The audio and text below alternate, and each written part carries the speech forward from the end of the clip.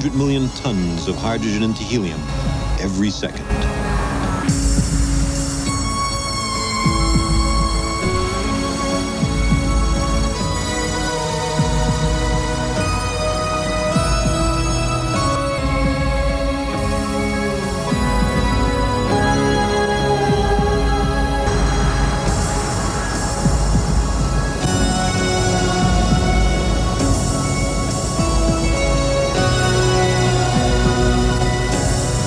Gradually, those tiny fish evolved.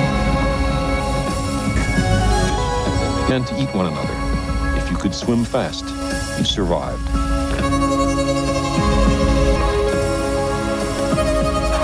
Gills to breathe the oxygen in the water. This is the way modern fish arose. During the summer, some swamps and lakes dried up, so some fish evolved a primitive lung to breathe air until the rains came. Their brains were getting bigger.